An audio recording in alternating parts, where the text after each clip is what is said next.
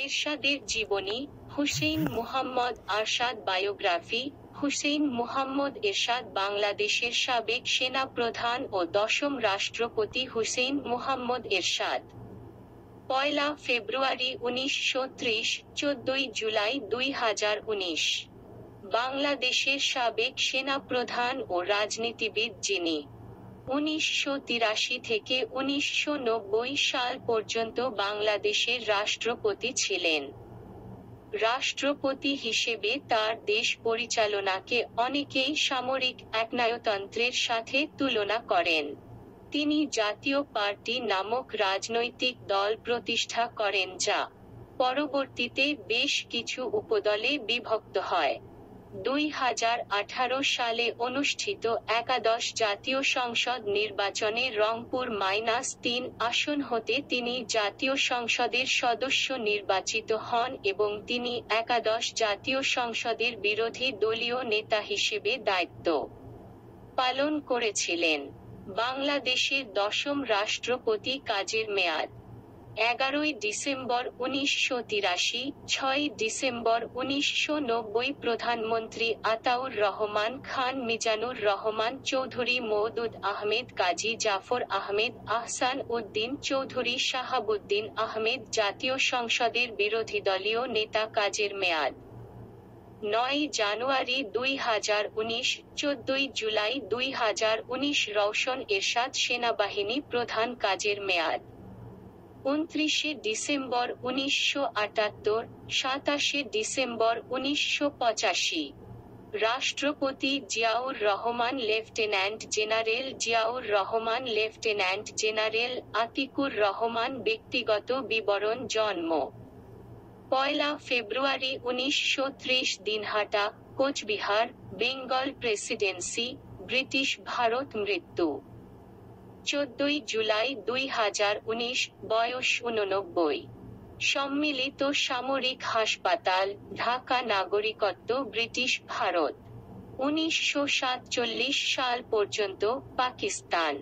১৯৭১ সালের পূর্বে বাংলাদেশ রাজনৈতিক দল জাতীয় পার্টি। দাম্পত্য সঙ্গী রওশন এরশাদ। ১৯৫৬-২০১৯। বিদিশা এরশাদ, বিয়ে ২০০০, বিচ্ছেদ ২০০৫। সন্তান: সাদ এরশাদ, এরিক এরশাদ, আরমান এরশাদ। জেবিন সামরিক পরিষেবা, আনুগত্য পাকিস্তান বাংলাদেশ শাখা, পাকিস্তান সেনাবাহিনী বাংলাদেশ সেনাবাহিনী। কাজের মেয়াদ পাকিস্তান ১৯৫২-১৯৭১।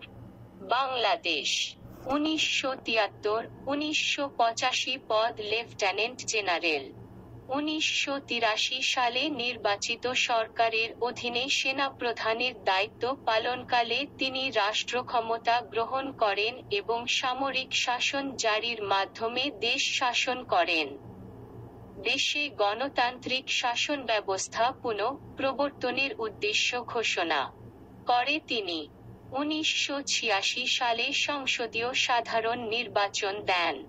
এই নির্বাচনে তিনি স্বপ্রতিষ্ঠিত জাতীয় পার্টির প্রার্থী হিসাবে অংশগ্রহণ করেন এবং পরে ৫ বছরের জন্য বাংলাদেশের রাষ্ট্রপতি নির্বাচিত হন। ১৯৯০ সালে গণবিক্ষোভের চাপে এবং সেনাবাহিনীর সমর্থনের অভাবে তিনি পদত্যাগ করতে বাধ্য হন।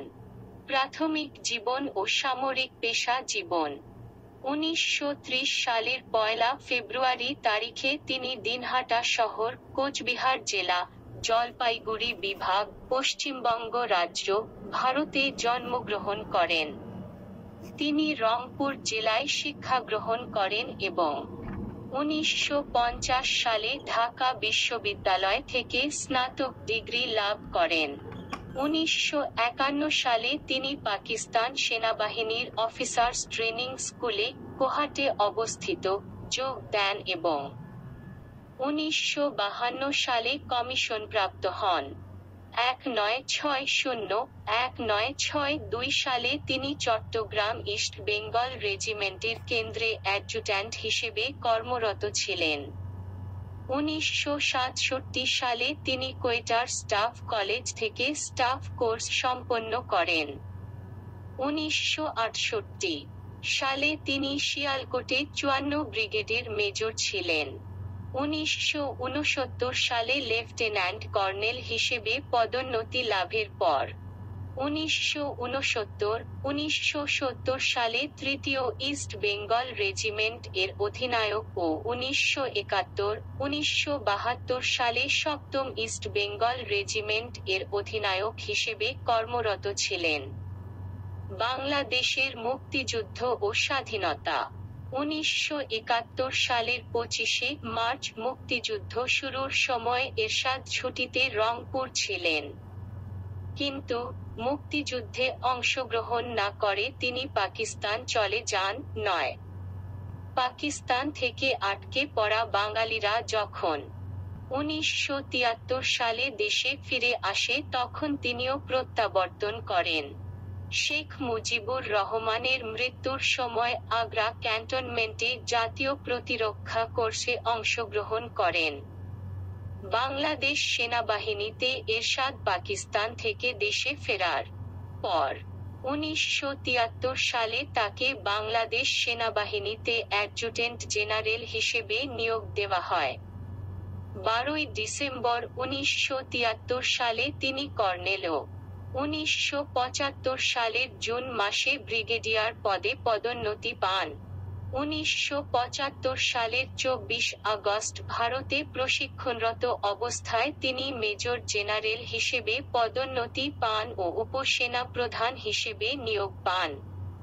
15 আগস্ট সামরিক অভ্যুত্থানের পর এরশাদ বাংলাদেশের দিল্লি মিশনের মাধ্যমে দেশে ফেরার আকাঙ্ক্ষা জানিয়ে বার্তা পাঠান। 1978 সালে তাকে লেফটেন্যান্ট জেনারেল হিসেবে পদোন্নতি দিয়েছিলেন তৎকালীন রাষ্ট্রপতি জিয়াউর রহমান এবং এরশাদ একই বছরের ডিসেম্বরে সেনাপ্রধানের দায়িত্ব বুঝে নেন। সামরিক অভ্যুত্থান ও রাষ্ট্রপতিত্ব। 30 মে 1981 সালে রাষ্ট্রপতি জিয়াউর রহমান নিহত হবার পর এরশাদের রাজনৈতিক অভিলাষ প্রকাশ হয়ে পড়ে। 24 মার্চ 1982 সালে এরশাদ রাষ্ট্রপতি আব্দুস সাত্তারের নির্বাচিত সরকারকে হটিয়ে রাষ্ট্রক্ষমতা দখল করেন। 11 ডিসেম্বর 1983 সাল নাগাদ তিনি প্রধান সামরিক প্রশাসক হিসেবে দেশ শাসন করেন। ওই দিন তিনি দেশের রাষ্ট্র ক্ষমতা রাষ্ট্রপতি বিচারপতি এএফএম আহসানুদ্দিন চৌধুরীর কাছ থেকে নিজের অধিকারে নেন। এরশাদ দেশে উপজেলা পদ্ধতি চালু করেন এবং 1985 সালে প্রথম উপজেলা পরিষদের নির্বাচন অনুষ্ঠিত হয়। 1986 সালে তিনি জাতীয় পার্টি প্রতিষ্ঠা করেন এবং এই দলের মনোনয়ন নিয়ে 1986 সালে 5 বছরের জন্য দেশের রাষ্ট্রপতি নির্বাচিত হন। বাংলাদেশ আওয়ামী লীগ ও জামায়াত এই নির্বাচনে অংশগ্রহণ করে যদিও বাংলাদেশ জাতীয়তাবাদী দল এই নির্বাচন বয়কট করে। সাধারণ নির্বাচনে তার দল সংখ্যাগরিষ্ঠ আসন লাভ করে। বিরোধী দলের আন্দোলনের মুখে রাষ্ট্রপতি 7 ডিসেম্বর 1987 সালে এই সংসদ বাতিল করেন। 1988 সালের সাধারণ নির্বাচন সকল দল বয়কট করে। এরশাদের স্বৈরাচারের বিরুদ্ধে দেশের জনগণকে সাথে নিয়ে সকল বিরোধী দল সম্মিলিতভাবে আন্দোলনের মাধ্যমে তাকে 6 ডিসেম্বর 1990 সালে ক্ষমতা থেকে অপসারণ করে। রাষ্ট্রপতি নির্বাচন 1986 অনুষ্ঠিত হওয়ার তারিখ 15 অক্টোবর 1986 জয়লাভ করেন লেফটেন্যান্ট জেনারেল হুসেইন মোহাম্মদ এরশাদ। এই নির্বাচনে 16 জন প্রার্থী মনোনয়নপত্র দাখিল করেন। বাছাই কোন প্রার্থীর মনোনয়নপত্র বাদ না পড়ায় বৈধ প্রার্থীর সংখ্যা দাঁড়ায় 16 জন। 4 জন প্রার্থী প্রার্থিতা প্রত্যাহার করায় সর্বশেষ প্রতিদ্বন্দ্বী প্রার্থী 12 জন ছিল। 1986 সালে রাষ্ট্রপতি নির্বাচনে 12 জন প্রতিদ্বন্দ্বী ছিলেন। 1.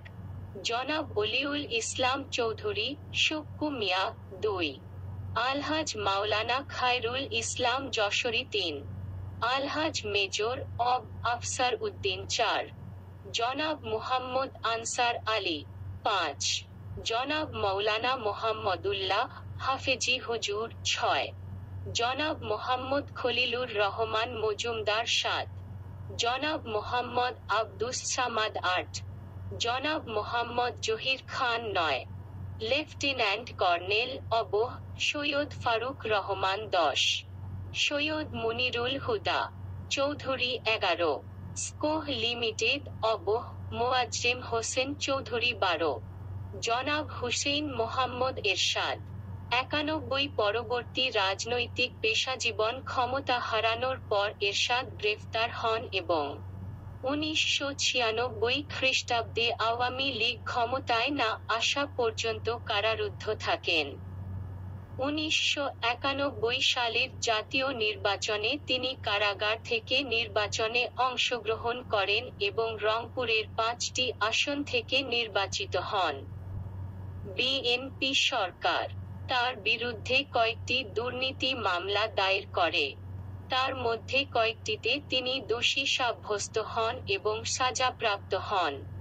1996 সালের সাধারণ নির্বাচনেও তিনি 5টি আসন থেকে নির্বাচিত হন।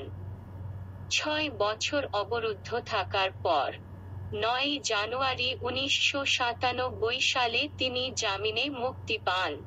তার প্রতিষ্ঠিত জাতীয় পার্টি 2000 সালে 3 ভাগে বিভক্ত হয়ে পড়ে, যার মধ্যে তিনি মূলধারার চেয়ারম্যান ছিলেন। 2014 সালের 5 জানুয়ারির জাতীয় নির্বাচনে তার সংসদে প্রধান বিরোধী দল হিসেবে আত্মপ্রকাশ করে এবং তার স্ত্রী রওশন এরশাদ প্রধান বিরোধী দলীয় নেতা হন। গ্রেফতার এরশাদের অপশাসনের বিরুদ্ধে বিরোধী দলগুলোর অবিরাম আন্দোলন চলতে থাকে এবং প্রবল গণ-অভ্যুত্থানের মুখে 1990 সালের 6 ডিসেম্বর তিনি পদত্যাগ করতে বাধ্য হন। 1991 সালে জেনারেল এরশাদ গ্রেপ্তার হন এবং তাকে কারাবন্দী করে রাখা হয়। 1991 সালের সংসদ নির্বাচনে জেলে অভ্যন্তরীণ থাকা অবস্থায় এরশাদ রংপুরের 5টি আসন থেকে প্রতিদ্বন্দ্বিতা করে বিজয়ী হন।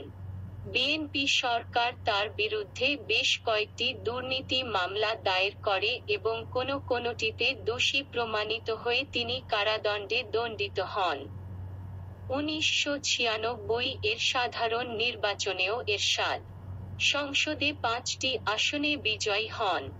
6 বছর জেলে থাকার পর 1997 সালের 9 জানুয়ারি তিনি জামিনে মুক্ত হন। তবে আদালতের রায়ে দণ্ডিত হওয়ার কারণে সংসদে তার আসন বাতিল হয়ে যায়। ব্যক্তিগত জীবন এরশাদ 1956 সালে রওশন এরশাদকে বিয়ে করেন। রওশন 1991, 1996 ও 2001 সালের নির্বাচনে নির্বাচিত হয়ে পরপর 3 বার সংসদ সদস্য হন।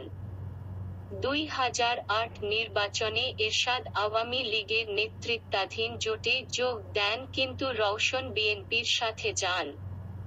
2014 সালের নির্বাচনের পরে তিনি সংসদের বিরোধী দলের নেত্রীর দায়িত্ব নেন। এরশাদের মৃত্যুর পর তিনি দলের জ্যেষ্ঠ সহ-সভাপতি হন। তাদের এক ছেলে রয়েছে, রহগীর আল মাহি সাদ এরশাদ। 2000 সালে 14 বছর বয়সী এক মেয়েকে অপহরণ করার অভিযোগে সাদ এরশাদকে গ্রেফতার করার পর তিনি আইনি জটিলতায় পড়েন। পরে মেয়েটির বাবা মেয়েটিকে মানসিকভাবে অস্থির বলে উল্লেখ করেন। পরে এরশাদ দাবি করেন যে এটি একটি মিথ্যা অভিযোগ যা তার দলের সম্মানহানি করতে করা হয়েছে। এরশাদ গ্রেফতারের বিরুদ্ধে হাইকোর্টে মামলা দায়ের করেন। সাদ বিয়ে করেছেন আরমিম খানকে। আর মিম খান বাংলাদেশের 24টি ব্যবসায়ী পরিবারের মধ্যে অন্যতম একজন ব্যবসায়ী এম আর খানের নাতনি। 2000 সালে এরশাদ বিদিশাকে বিয়ে করেন। পরে তাদের ছাড়াছাড়ি হয়ে যায় ও 2005 সালে তৎকালীন বিএনপি সরকার বিদিশার বিরুদ্ধে রাষ্ট্রদ্রোহের অভিযোগে আনে।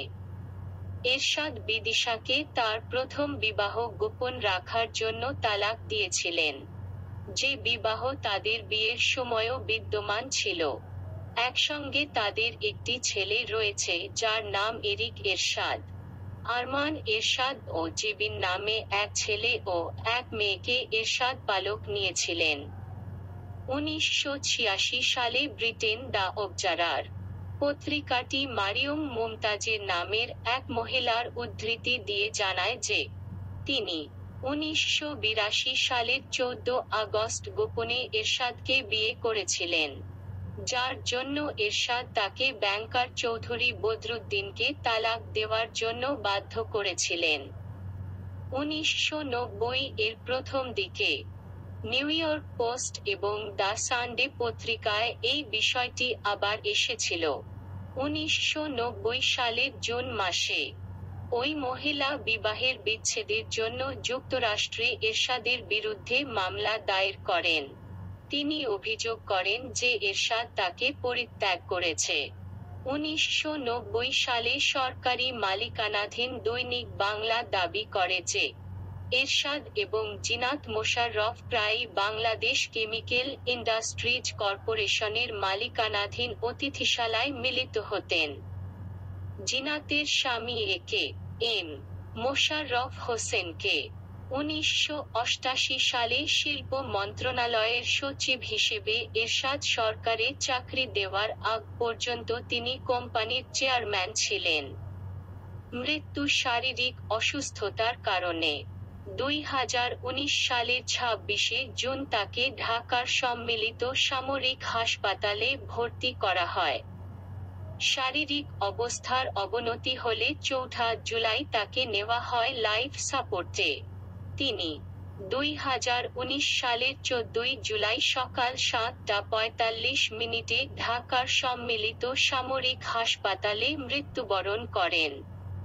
তিনি রক্তে ইউরিয়া, হিমোগ্লোবিনের স্বল্পতা, ফুসফুসে সংক্রমণ ও কিডনি জটিলতায় ভুগছিলেন।